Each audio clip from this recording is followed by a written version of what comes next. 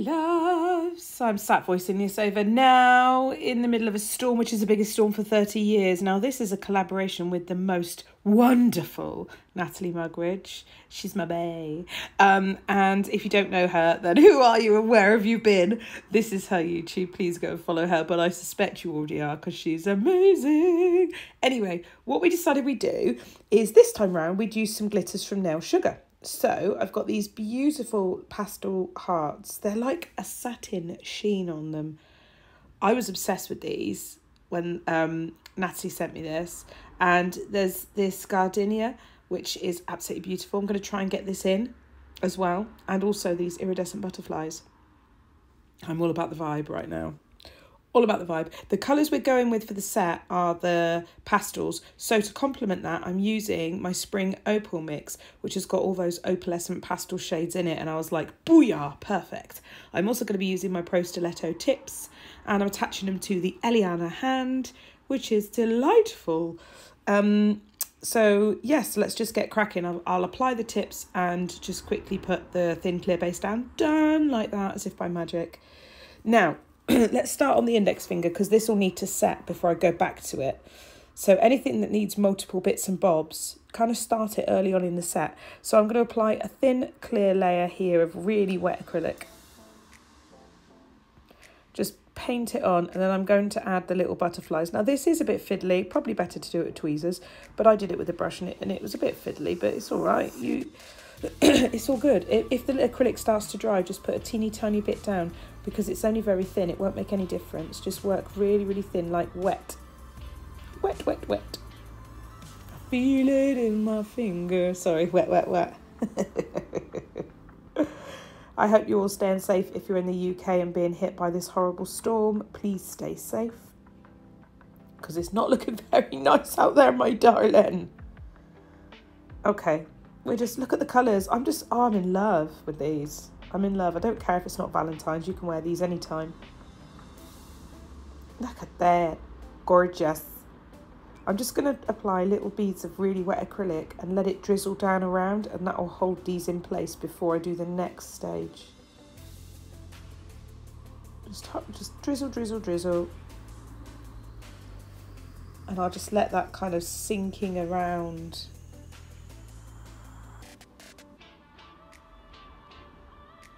Okay, lovely jubbly. Right, let that set, move on to the next nail. This nail, I'm using that beautiful gardenia. Jardinier. What's it called? Anyway, I'm going to actually use this underneath a design so that when you turn the fingers over, you'll see it underneath, like a peekaboo nail, except I actually forgot to show you the peekaboo at the end, but trust me, it looks beautiful. So I'm just adding a thin layer of that. It's white and iridescent. There we go. Let that set. That needs to set. On to the next nail. Full nail of nude acrylic. It is Perfect Pink from Glitter Planet. And I'm just going to build the structure of the nail with that. Just a full nail and working in 3 beads or maybe 4. I can't remember. Not too fussed on the amount of beads it takes. I'm just satisfied by watching application of acrylic. I don't know why. I find it so satisfying to watch. Does anyone else feel like that? They could just watch acrylic swatches or acrylic application all day long because it's just so smooth. Not when you're looking through my glasses though, because my glasses are smudged and everything looks blurry, which is really weird. In with my next bead, slightly bigger. I'm going to let that set for a sec. Just give it a sec to sit down. You don't need to push it onto the nail. You're better off just placing it. If you do any courses with me, you'll know I don't give out all my secrets on here. Why would I? That's not fair on my students. So the online courses hold a lot of the secrets and a lot of the tips and a lot of just things you need to know. Things that you don't have time to go through on a YouTube video. YouTube video is really quick, wham bam, thank you ma'am, here's a design, and it looks easier than it is. And the reality is, if you're struggling to recreate YouTube designs from your favourite creators, it's because you haven't gone through the process of learning that technique. So if you can find courses on it, it would make it so much easier. And that's kind of what I do. So my bead was a bit dry, and the last thing I wanted to do was leave it lumpy. So I used the very base of the brush to kind of smooth it down as much as possible. And then just fill in those little gaps here and there. Get it done. Beautiful.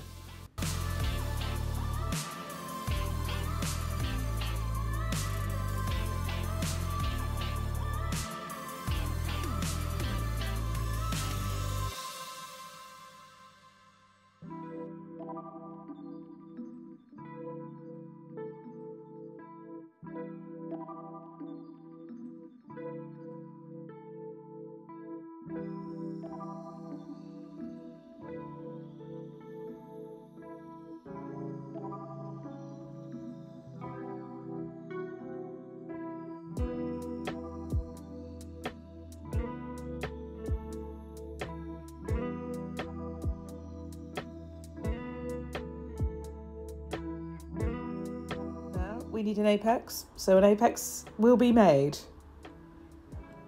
There we are, tucking it in and then just feather down the front of that bead. Leave the bulk in the middle. Beautiful. Hokey dokey.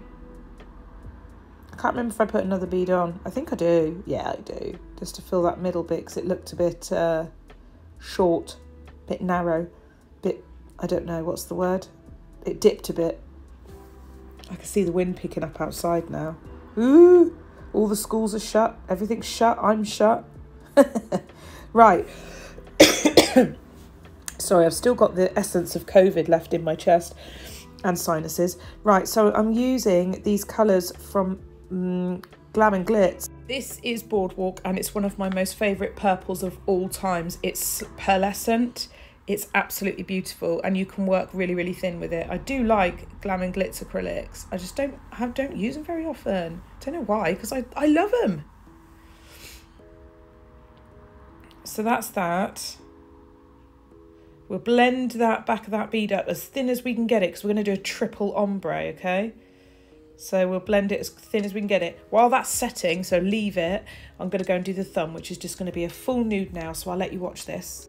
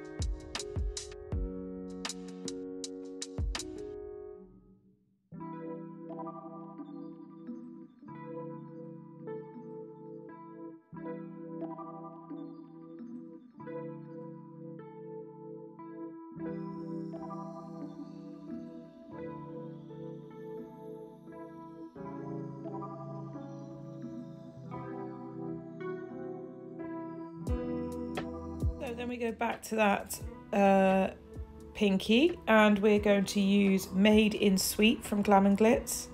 This one's slightly marbles, but nothing you can't handle. It's super, super easy to blend in. I've got other brands that marble horrifically. This is not one of them. I I used to use Glam and Glitz all the time. There we go. And I'm just going to add a little bit more just to pull that blend down a little bit, because I can see a tiny little gap where the purple and the pink meet. So the trick to these kind of ombres, if you've got a good colour that you can use really thin, is that your nail won't be bulky, and then because you need to encapsulate this ombre, and then if you work too thick with your ombre, then go in with your clear, it's going to be awful.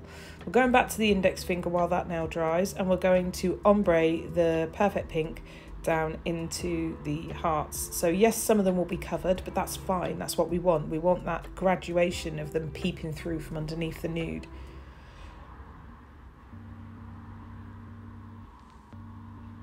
Okay, so we're just going to blend that down, blend the front edge of that bead.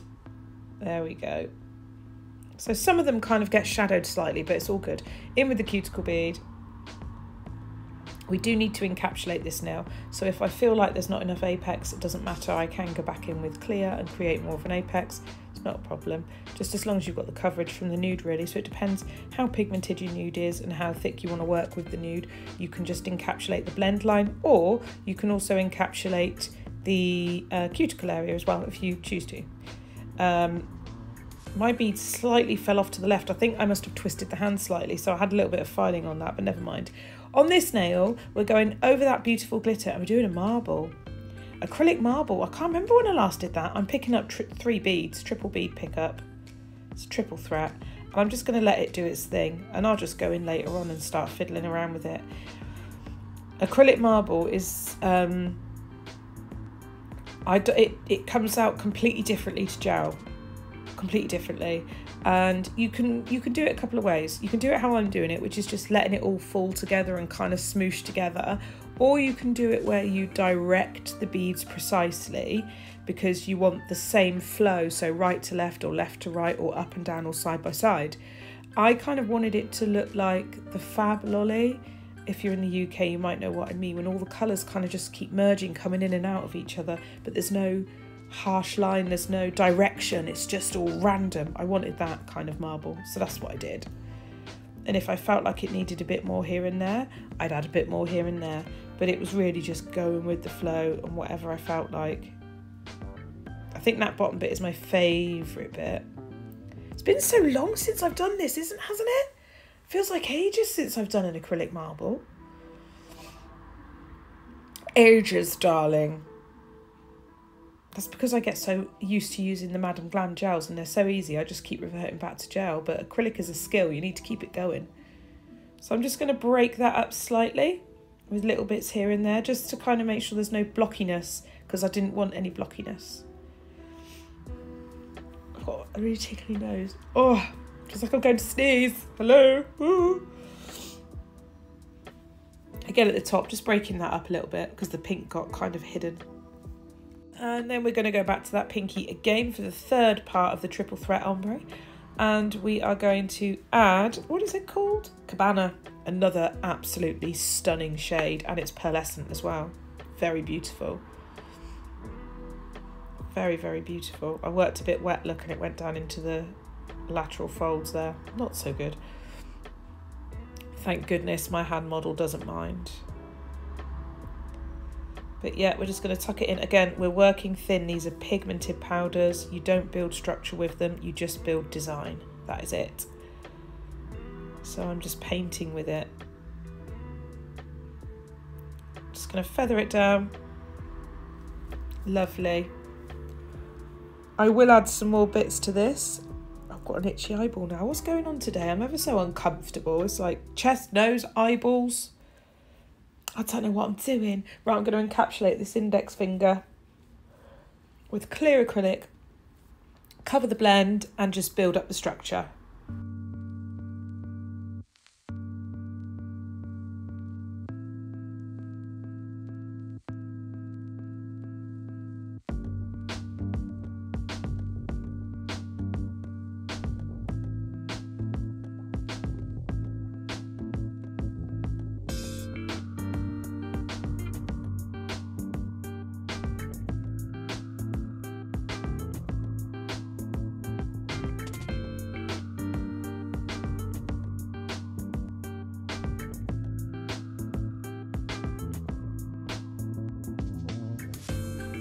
I shall then do exactly the same on the marble nail. The whole point in sort of working a bit thinner on a marble is that when you encapsulate it, you know, any lumps and bumps you've got are going to be accentuated. So if you can use a highly pigmented powder, it helps, because then you don't have to work thick, and then your encapsulation process is so much easier.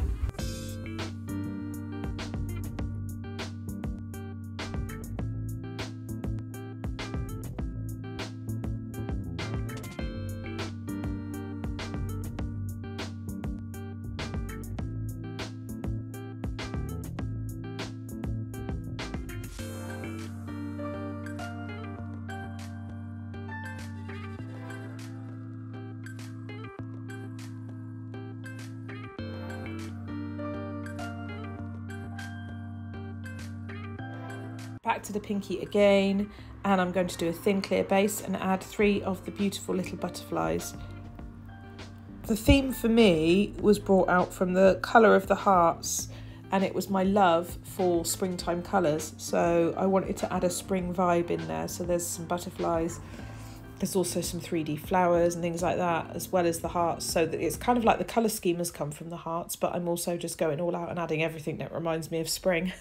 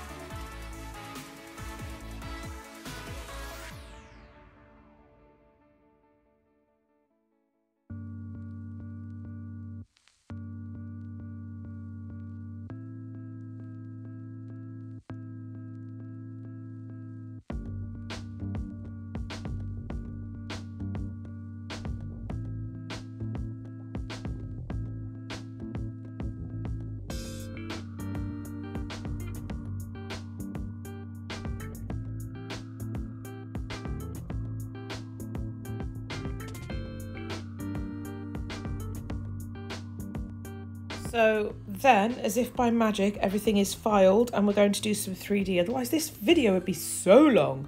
So I've just picked up the, what's it called? Boardwalk and Made in Sweet. And I'm just making some petals with them.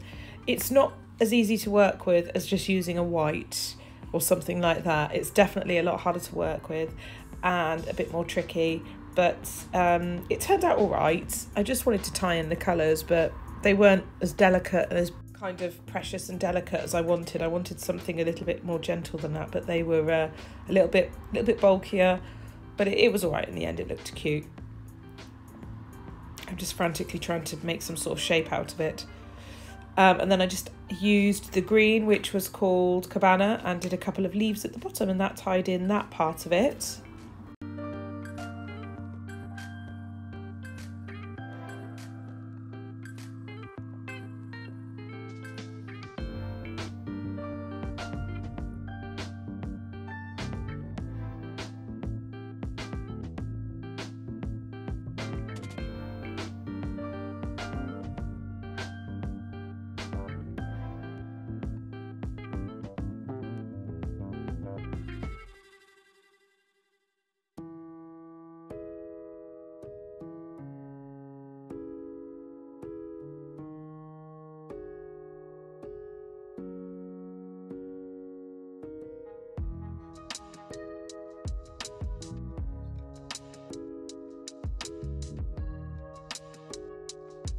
Then I'm going in with the Spring Opal Crystal Mix and just using that selection. That has been always one of the most popular mixes. It's absolutely beautiful. And then I'm going to add some of them to do a little kind of corner cuff, but only like a half cuff. And then we're just going to do, I decided like, what goes to the flowers? Butterflies go to the flowers. What's on the other nail? Butterflies are on the other nail. What's in the Spring Opal mix? AB butterflies. So I'm going to do like a little trail, like a magical trail left by the butterfly using the opal crystals. And then a little butterfly at the top. It just all fitted in. And the thing is, I didn't plan it. It just happened. Like, I'm really happy. Really, really happy.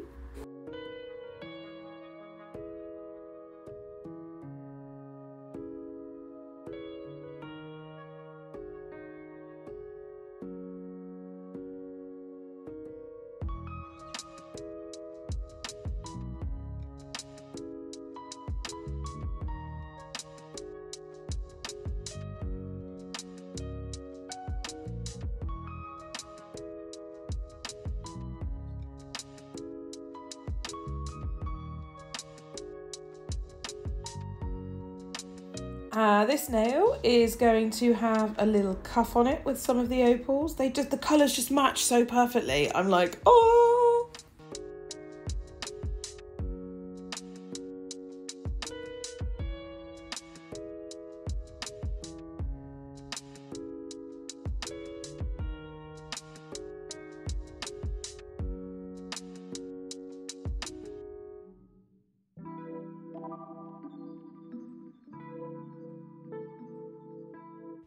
And then it's time to shine. So let's bring out the top coat.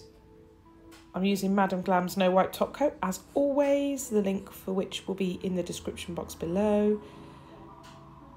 And I was going to do this matte and I was like, no, I want it glossy. I want it glossy. In fact, the only matte nail is the thumb and the ring finger because they've got the crystal design on and I just wanted to focus on that. But yeah. I'm in love with this set, I really am. It's a bit of me, this is. It's a bit of me.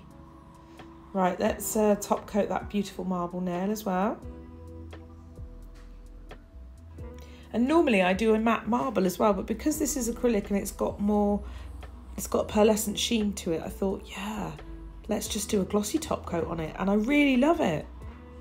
It's beautiful. I think it's made it come to life. I think I might have lost it if I'd have done it matte.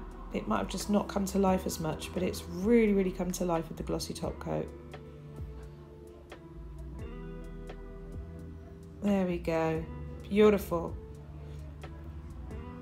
And then I will go and top coat that pinky. I can't believe I forgot to show you the underneath though. Gutted. Top coat the pinky with the glossy top coat again.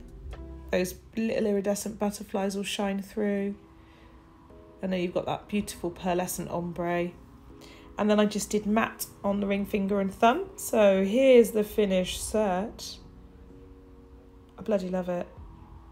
Those tips are life as well. They're so easy. Gorgeous. That's the thumb, which was the same as the ring finger. Just thought I'd quickly show you. And another quick shot of the hand. And we are done. I really, really hope you like this video. And yeah, check out all the links in the description box and I'll see you next time. Tally bye!